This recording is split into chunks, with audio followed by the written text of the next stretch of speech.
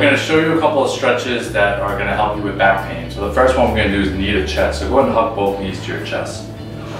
Alright, so it's very simple. All he's going to do, hold that for about 10 seconds. He's going to do it about 3 times. Okay, so we're going to give a good hug. Now if you have back pain, one thing that you can do is eliminate the double knees and go single knees. So go ahead and do single knee. Great. Good, and alternate. So to give you a visual, what we're doing really on the spinal level is just opening up the spine. Okay, so that's what we want to do.